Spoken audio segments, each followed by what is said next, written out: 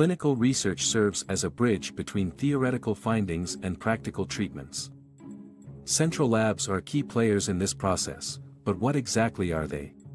A central lab in clinical research is a specialized facility handling the analysis and management of biological samples collected during clinical trials. They ensure precision, accuracy, and uniformity across multiple trial sites. Central labs implement standardized testing, manage and store samples, maintain quality control, and provide specialized testing services.